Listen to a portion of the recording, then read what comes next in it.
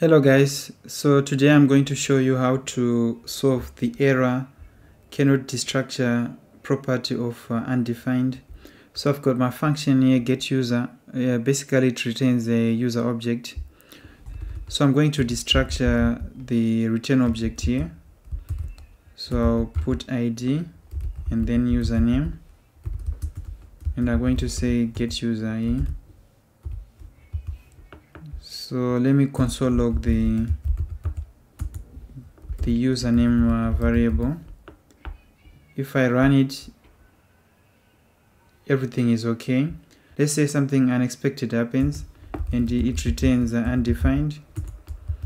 You can see that now we have the cannot destructure error. So the solution to this is actually to use the nullish operator to say if the getUser is undefined or is null, we return the right side of the operator. So we return an empty object. So if I say run again, you can see that now I have undefined. So that is how you solve it. Thank you for watching. Bye bye.